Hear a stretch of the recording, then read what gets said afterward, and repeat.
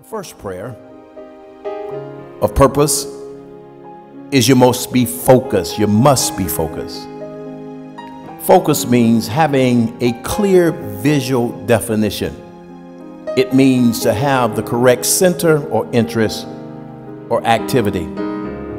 It means to pay particular attention to. It's the core of something. It's the nucleus of something. It's the cornerstone of something. Therefore, I must have my focus so that my dreams will not be broken. I must have my focus so I can center in and believe that I will not be distracted by anything that the enemy has caused.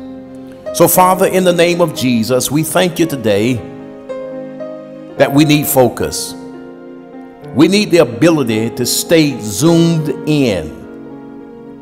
We want to be sharp. We want to be on target. We want to know that you are the center of our life and our joy. We want to stay in alignment with our purpose. And we pray according to the word of God in Philippians 3:13. It says that I count not myself to have apprehended, but this one thing I do, I'm forgetting those things which are behind me, and I'm reaching forth for those things which are before me. And God, we thank you right now that our past will not distract us from our focus. We thank you now, God, according to the word of God, that we're aligning our will with your will. Whatever adjustments we have to make, God, to keep our focus intact, we thank you right now that you are correcting our focus. Anything that has gotten in the way of our vision, our dreams, or our goals, that's trying to take the spotlight off our purpose, we bind it in the name of Jesus. We pray according to Proverbs 16:3 that says, commit to the Lord whatever you do, and he will establish your plans. We thank you, God, for the divine establishment of our plans, and we're keeping our eyes fixed on you. According to Ecclesiastes 9:10, it says, whatever my hands find to do, I'll do it with all my might. For the realm of the dead, where are we going? Neither is working, nor planning, nor knowledge, nor wisdom. God, we stand on your promises right now that we're going to give it our best focus and our best shot with you. Understanding that you said in Matthew 6:33, seek ye first the kingdom of God and his righteousness, and all these things will be given unto us. We thank you, God, that we need focus. But just as much as focus, God, we need peace. God, you have said in your word in Isaiah 26:3 that you'll keep us in perfect peace, whose mind are stayed on you, because our trust is in you. Make no mistake about it, we know, God, that our trust is in you. Some trust in chariots and some trust in horses, but we will remember the name of the Lord.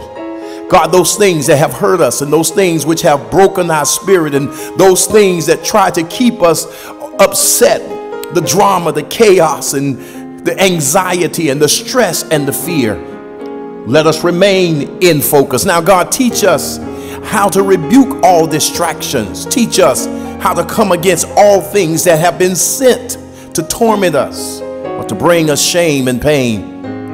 We read the word of God that says in Philippians 4:8, it says, finally, my brothers and my sisters, whatever things are true, and whatever things are noble, and whatever things are right, and whatever things are pure, whatever things are lovely, whatever things are of good report, are admirable, if there'll be any virtue, or if there'll be any praise, think on these things. God, keep our focus so we can think right. Keep our focus so we can talk right, because we understand that the center of our focus is in Philippians 4:13 that says, I can do all things through Christ that strengthens us. So keep the focus so we can have the right balance. We can improve our lives, understanding that Satan has lost, and our focus and our faith in God has become a troubleshooter to knock down every plan of the enemy, to understand that God, our purpose, and you are the center of our focus. And we thank you right now that we're aiming for our purpose. Our goal is set and our eyes are fixed on our dreams. Thank you that we are concentrated and we are organized. And it's all done in the precious, matchless, powerful name of Jesus.